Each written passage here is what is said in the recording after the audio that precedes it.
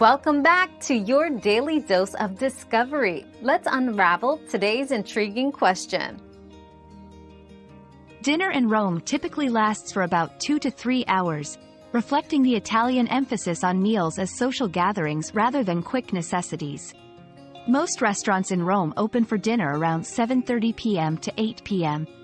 Remember, dining in Rome is an experience, with meals usually starting with antipasti, followed by primo, pasta, seconda, meat or fish, and possibly dessert.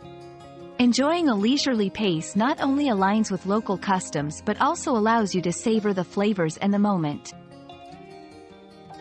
Our quest for knowledge never ends. Thanks for being part of today's discovery. Subscribe, like, and share to join us on the next one.